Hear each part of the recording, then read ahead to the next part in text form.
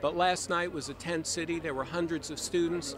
I expected them to quiet down, maybe at 1, 2, maybe 3 in the morning. It never happened.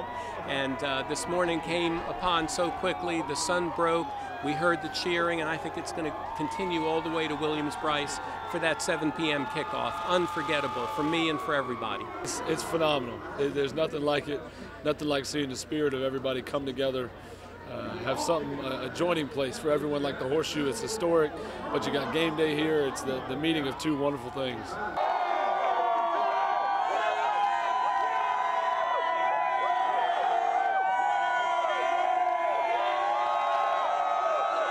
I was saying our football team wasn't good enough back then to get this kind of treatment, but this is huge. It's a perfect location for it here on the Horseshoe. Beautiful day.